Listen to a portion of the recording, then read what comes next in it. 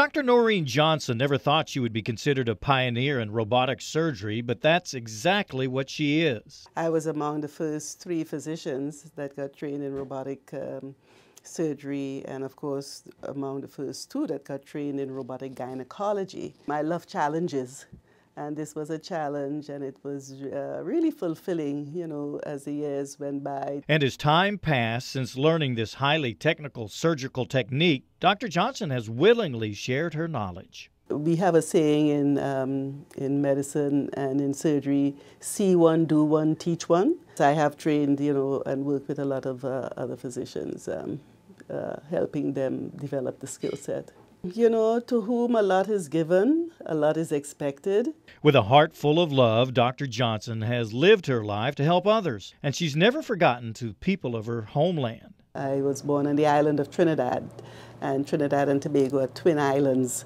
And Tobago is the less served medically. While on a visit home more than a decade ago, a conversation changed Dr. Johnson's life forever. It happened about 13 years ago. I was visiting my mom in Trinidad, and she knew that I was doing mission work in Africa, China, etc.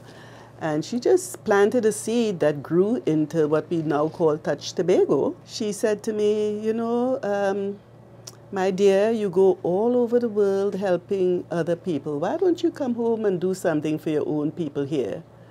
And those words stuck with me. They were given 13 years ago by my mom, who is now 99. The work on the island hasn't been easy, and the hours are often long, but the time spent helping others is appreciated. That has been very rewarding because over the years, you know, it's always a welcome experience for me to go back and see somebody bring me a baby and say, Dr. Johnson, this is one of yours. It's refreshing to practice in an environment where it's not dependent on getting paid, where you can just see the gratitude of the people. While money isn't accepted by Dr. Johnson's team of about 15, villagers oftentimes give them fresh fruit and fish to show their appreciation. Giving rather than receiving, it just feels so much better. With the respect and gratitude of those around her, Dr. Johnson and her team look forward to continuing the work that has touched so many.